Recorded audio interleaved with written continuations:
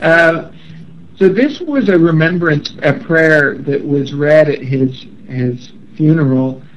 His daughter sent this to me, and I have this on my altar as a place for remembrance of the different people who've passed and soldiers. And also, I want to say that I had definitely, there was a connection with that. I talked, Margot really helped. You know, for me it was important that certain things, part of the Native American, you know, part of the tradition, you know, to bring in some tobacco and lay some tobacco in there, and I think that was honored, and I think they had some growing tobacco leaves, and I think she used that, she put that in there where, you know, with him, and that was, you know, the tobacco is to help the spirit to actually go where it's, you know, where it's going, go home.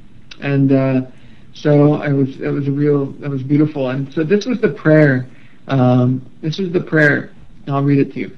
Mm-hmm. In the rising of the sun and in its going down, we remember them.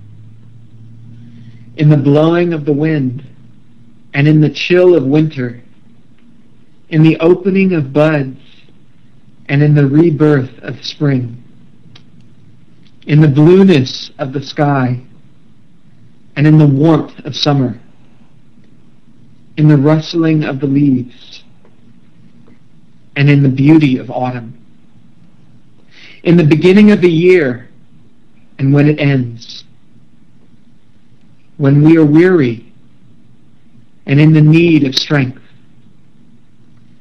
when we are lost and sick at heart, when we have joys we yearn to share. We remember them. So long as we live, they too shall live, for they are forever a part of us as we remember. That's amazing. And you know what? I'd like to just, on top of that, I'm going to play you a little flute just as a blessing. Yeah, hold on. Here we go.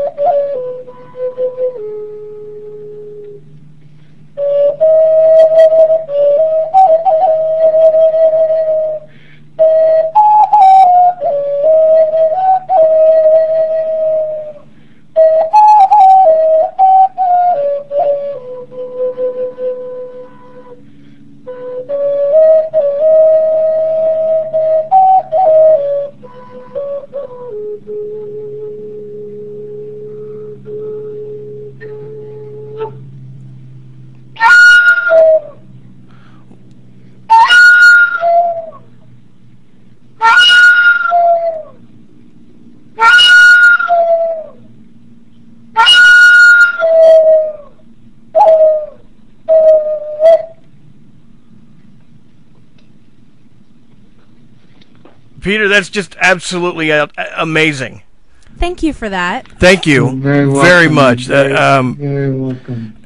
And thank you from everyone in the chat room who's commenting right now. They're really, I'll speak for them. They're very touched right now that you're sharing it, and they appreciate it.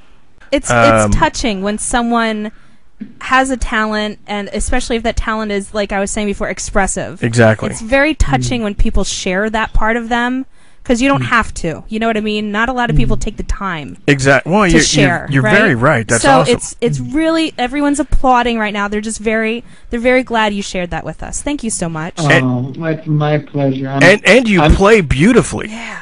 Yeah. Oh. Now, how did you learn to play the flute like that?